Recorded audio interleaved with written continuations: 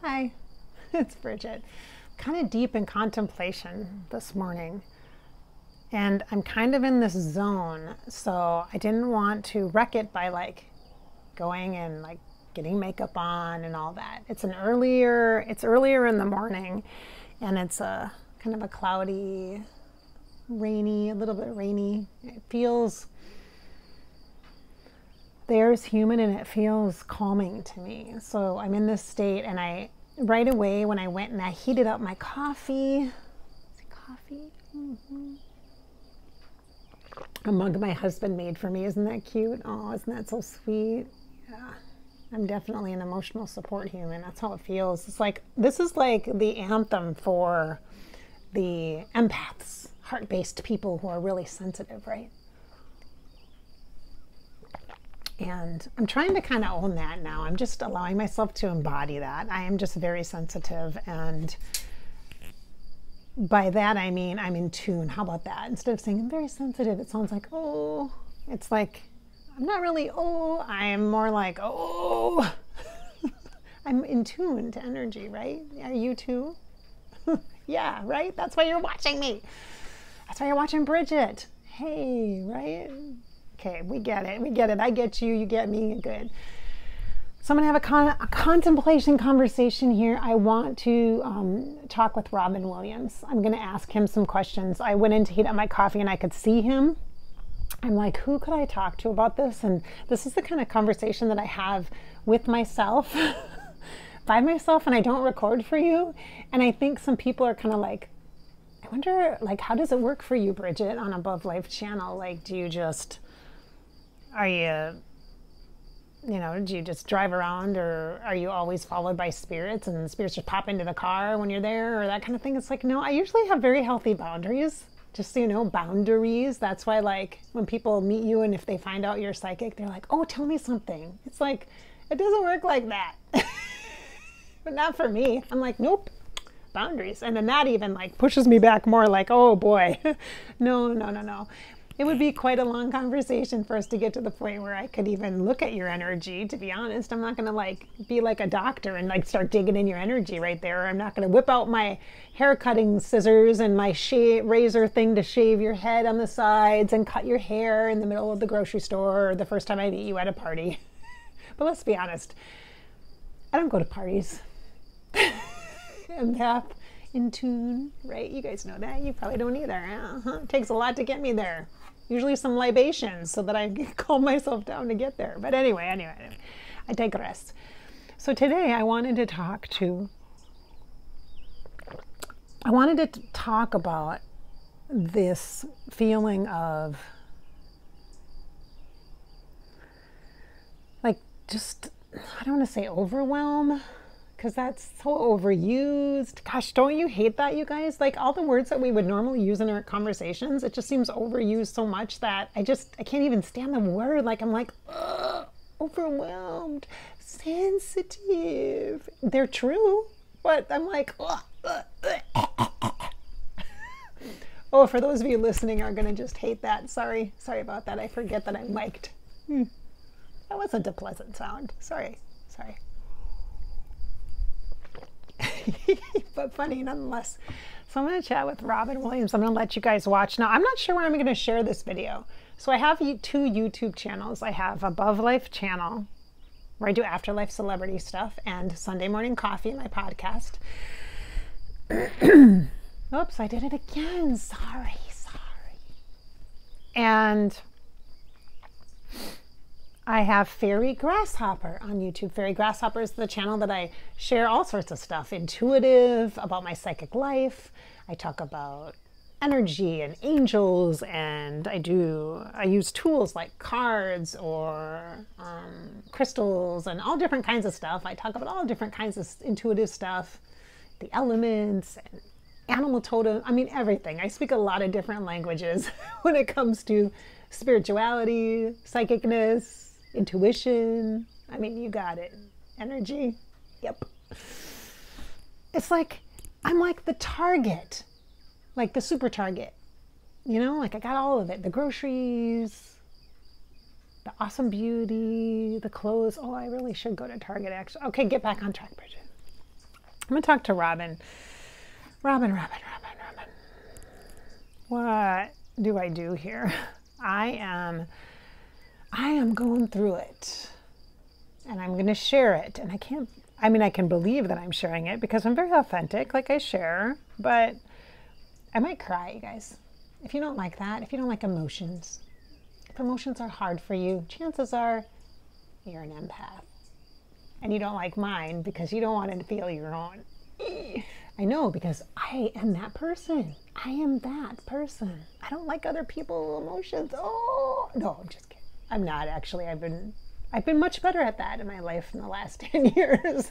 You have kids and you kind of get used to that. And, oh, I see a rabbit out here. I'm super distracted. He's like, that's called avoidance, Bridget. Robin Williams. He looks like it's so funny. He like has these little glasses on, these little very like thin wiry glasses that are like silver. And he's like, now tell me, in this avoidance, how long has this been going on? Almost like a doctor, psychiatrist. Like, yes, my whole life. Thank you, Robin. Yes, well, you're very good at it. Thank you. Wait, is that a compliment? We are going to have some giggles because it's easier to laugh than it is to cry. So what's going on in my life right now is, oh boy, here it comes. The rain, tears. The most important part of my life for the last many years is coming to a change point. 2 years ago, my oldest child went to college, left the house. That was tough.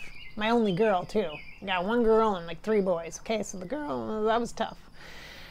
It's still hard after all this viral stuff, the virus stuff, and then she ended up having to take a semester off school, and I'm like, dude, school's not for everybody. Maybe you should do something else.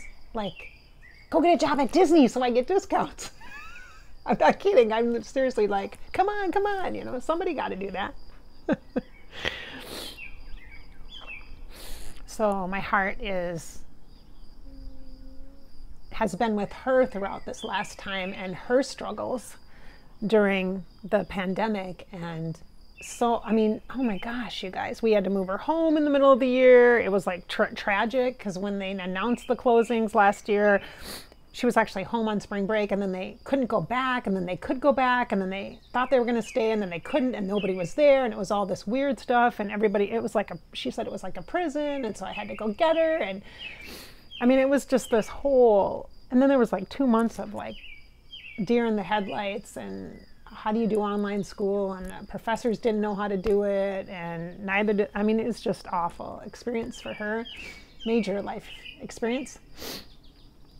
And then my son, next in line right now, graduating. I don't know who to look at, the camera, or because I'm talking to you guys, but I'm talking to Robin because I want to talk and I need this therapy session with Robin Williams. It's my therapy session. You guys can watch. You voyeurs. Voyeurs, is that right? Okay. This is how it works, you guys. This is really how it works in private, okay?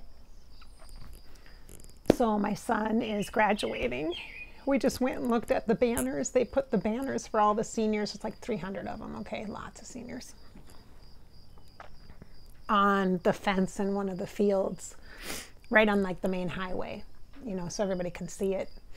And at the middle school, kind of like right on the main road. And we went and looked at the banners and found his banner and took a picture of him by his banner. Well, they've been doing the banners the last 2 years because last year, during that pandemic, in full swing, deep swing, like nobody was in school at all. Right now they're in hybrid, so they go 2 days a week, the high school kids. And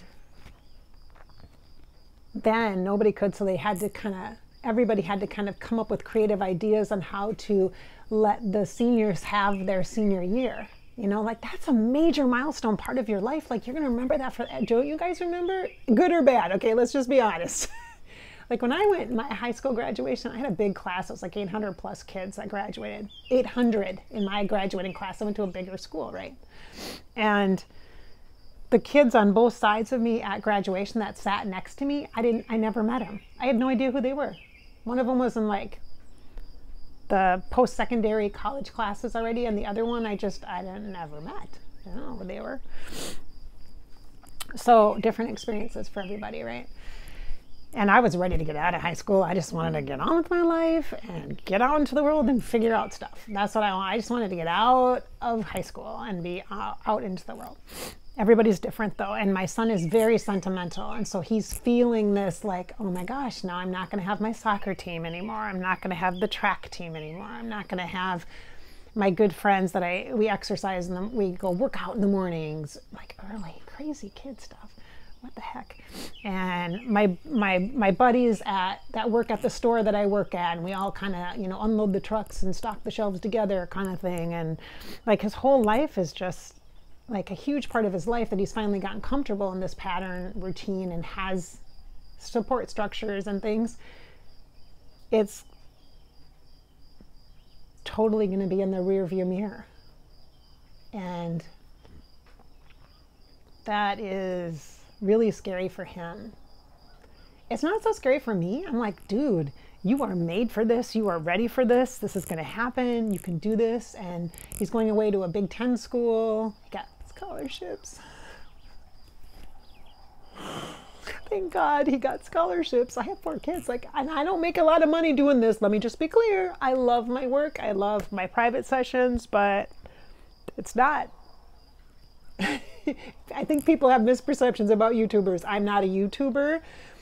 I am a person with entrepreneurial business, and I utilize YouTube to share and build relationships and connect with people that can get to know me and might want to work with me, and I might want to work with too. And I enjoy this platform. I enjoy it very, very much. But it's not my, it's not like money, money, money. Like people really think it is, you guys. It's not. At least not. I don't have a million subscribers. If I had 100,000 subscribers, yes. Wouldn't that be awesome? Then maybe I could actually make money just doing videos. That'd be cool. But that's not my goal. Like, that's not my intention. That's not really on my radar. Let's just be clear. But I'm still proud of him he worked so hard in school, and he wants to be an architect. That's what he thinks he wants to be. He's got this great math brain and the science brain, but he's super good with like woodworking and stuff. Like he had this shop class with woods, and he made these beautiful, I was just like, oh my God, he's so gifted, like furniture. And I'm like, how did you even make this? He's like, oh, well, you know, I'm like, oh, like design, I mean, complicated designs. And the shop teacher was like, hey, if you want to come in earlier, you want to change this to make it, you know, more what you want to do, like more complicated, basically, you can. Like I mean, he loved it, and he was great. He's great at it, you know. So I try to tell him, like, he's going away to college. And I want him to pursue his dreams and whatever that is. But I also am telling him at the same time, hey, if it doesn't work out at college, because it's not for everybody, I just don't want him to feel like he's stuck because he got a scholarship for the architecture, you know? I'm like, you're not stuck. You can always change, adjust course, take a break, come home, whatever you want to do. Like, I'm not homesick for him, but he's going to be homesick. Like my oldest, she's like, whatever, man. She couldn't wait to get out, you know? Like, I understood that. I'm like, yes, go, have a great time, do the stuff, but still be responsible. We're working on the responsibility part with her, because that's a struggle, a worry for me. She tries to be responsible, but you know, it's tough when you've grown up in this like weird time and not knowing which end is up, and you can't get a job, or you get a job and then you get laid off, but you don't get unemployment, and then you can't pay your bills and pay your rent, and your mom is on your lease.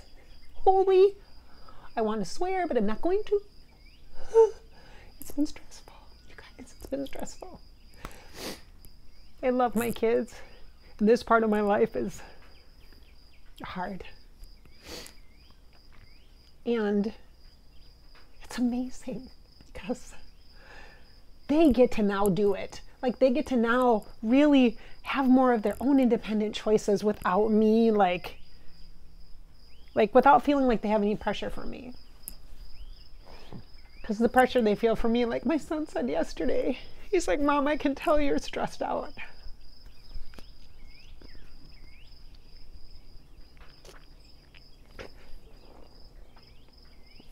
I did a video on Fairy Grasshopper about crying because I cried like 2 weeks ago, and I keep crying because everything's at the surface and it's about release right now. I'm letting myself feel the feelings so that I don't keep them inside and eat them and get sick or lose a lot of weight, because that's what I did when my daughter went to college. I lost a lot of weight. You probably noticed on the Above Life channel. But I didn't talk about it because when you are also trying to make a living, if you're a life coach and you present like you're breaking down or falling apart, sometimes people are like, oh, I can't work. Dude, she has too much going on to work with me. I'm like, no, I exactly need to work with you because it reminds me of all these great tools and it helps center and ground me, and I can step right into my work and just do my work. Amazing. Amazing, I can do it. So the change. This is a different time. I'll have 2 kids that are out of the house, and at least temporarily. Who knows when they come back in the summer, right? Or for the holidays. And I'm super okay with them not being here or living with me, but I want them to then manage their stuff, manage their own finances, manage their own choices, manage, I want them to call me when they need to talk through things, not call me to tell them what to do, that kind of thing.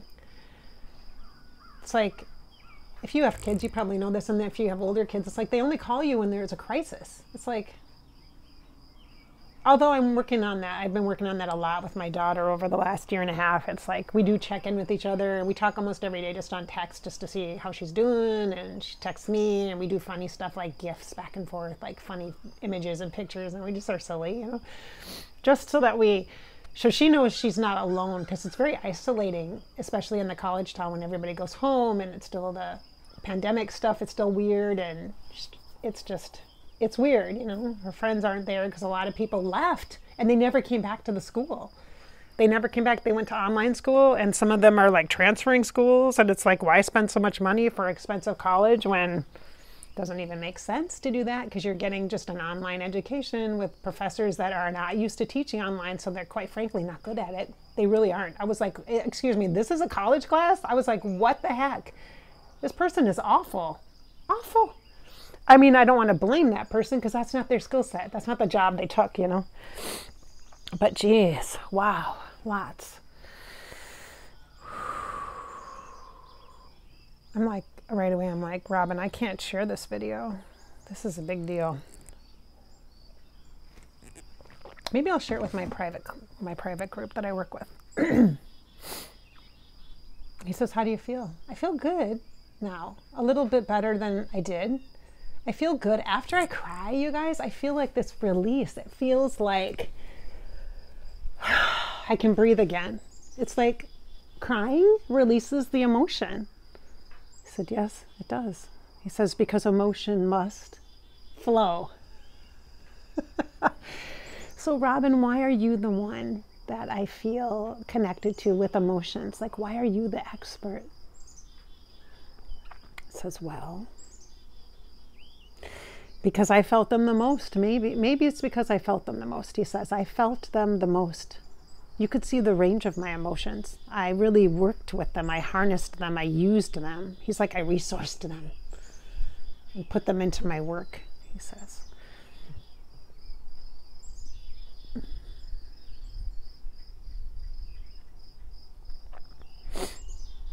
But I don't feel manic. Like, that's not how my stress looks. Like, you kind of looked manic a bit at times. He said, that's how your brain operates. He said, your brain has to process the emotion. See, that's the thing, he says. People do not understand this. He says, I wish there was a way to just give you this yellow pill and you take it and your brain, you understand the connection between the brain and the heart, because there is a connection. And the heart really isn't about a choice of follow your mind or follow your heart. It's an understanding. He's like, it's this bond between them that they don't even understand. He said it's like a relationship where there's this attraction between the mind and the heart. He's showing me this attraction, but it doesn't understand. It's like an oil and water almost, kind of. It doesn't mix very well, you know. It doesn't mix at all, actually. He says, but that's just on the surface. He says, that's just what's on the surface, but that's not really true. And then he's showing me like this big breath and this like, breathe in the heart, breathe in the belly, the low belly, just breathe in the energy from the belly, and the solar plexus and your spirit chakra, your spirit energy. Your soul lights up the heart and helps to light the way for the relationship or the connections from the heart to the mind. He's like, this is the magic. He said, this is the magic. He's like Merlin. He literally looks like he's a magician, like he has a big... Oh, you know what he looks like? Oh.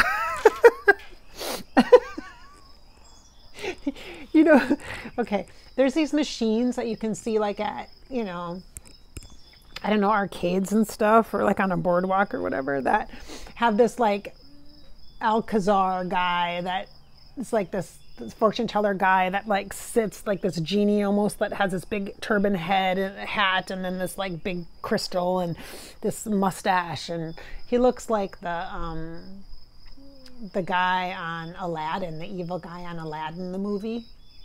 Disney references. Shocker from Bridget. Oh, but Aladdin. Oh my gosh. He literally shows me like the bad guy in Aladdin. Yes. Yes. What is his name? I can't think of his name. Put his name in the comments below if you know it. I want to say Alcazar, but I don't think that's right. But he, that's what he's showing me. Like fortune teller telling the future.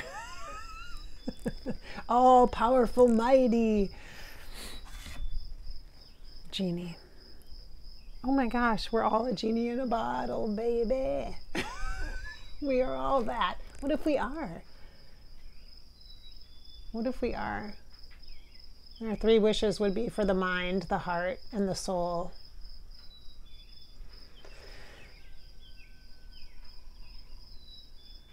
To be connected and to be supportive of one another while we are humans in a body. Then we've got the whole shebang, the mind, the heart, the soul, and the body. And that's the simple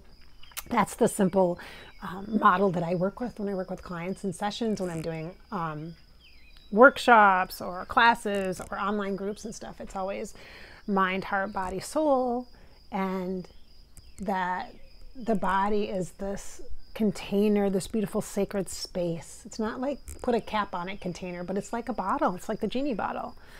And the goal isn't to get out necessarily. The goal is to get in. Because when you get in, then the bottle disappears. There's no bottle. It just expands and unfolds, and the universe just, boom, open. We're just open. That's the freedom we seek, he says. That's the freedom you seek, is this openness, but it comes through being within.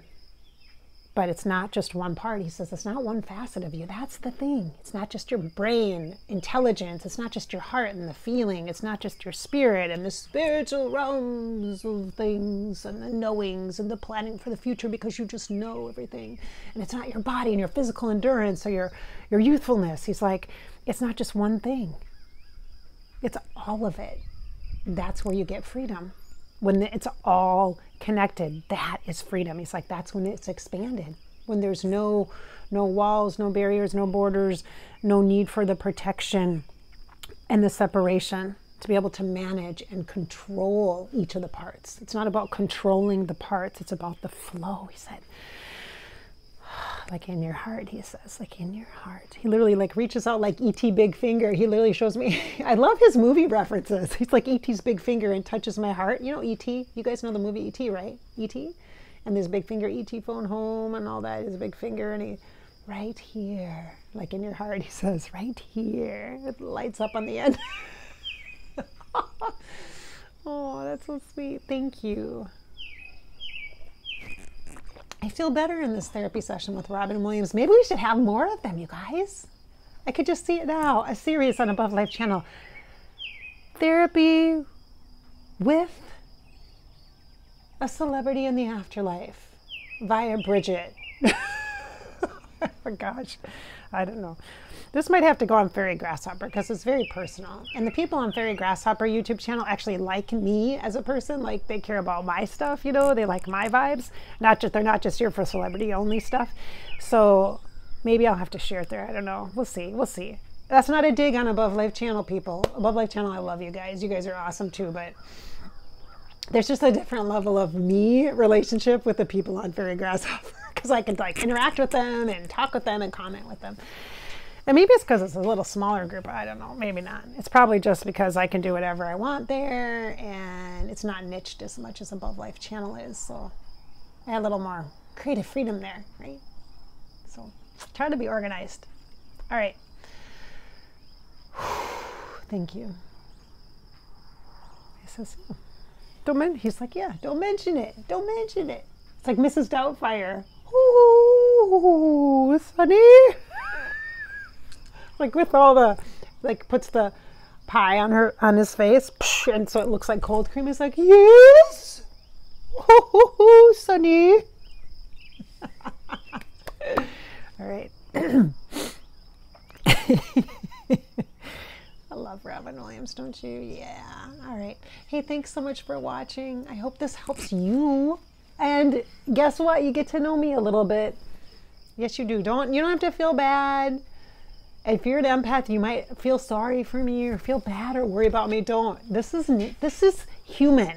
This is how we be people. We feel our emotions. We don't shy away from them. We don't resist. We don't focus our emotion outward on other people's situations so that we don't feel our own situation. If you're feeling bad for people across the globe and other places, it means you're not dealing with something within yourself first. Okay, you got to deal with something within yourself.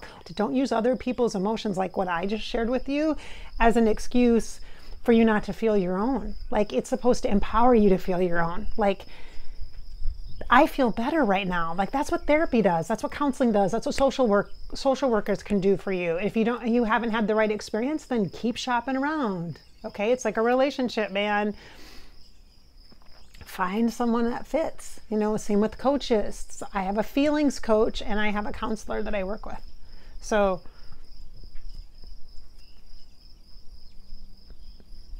and I need that and I deserve that and I want to care for myself. And so I'm going to use those things that are resources. That's part of my support network. In addition to friends that I reach out to and say, hey, I need some prayers. I need a little extra mom love right now. I'm feeling it. Can you send me some love? And then they will. You know, but I ask. That's where the power is. You ask for what you need. You actually make the effort to get the support that you need. If you are not willing to do that, then I don't know who can help you then. You got to get to a place where you ask for support. Instead of redirecting and deflecting and focusing on other people's issues because you're not dealing with your own. If you're digging in other people's issues, or you're trying to get other people to need you, that's a deflection inside you. You have stuff that you're resisting and you're not feeling or dealing with. You have old patterns. If you got to step in and control other people's lives, that's a problem. That's a huge problem. It's saying, hey, you're avoiding yourself. You're not being in your body. You're not dealing with your home stuff. Quite frankly, that's just true, you guys. So I hope this video has given you some thought-provoking content, especially with Robin Williams. He's amazing. Go ahead and have your own therapy session with Robin Williams. He's quite qualified because he's been through it all. So this is Bridget. Thanks so much for watching. I appreciate you. Thanks for being here.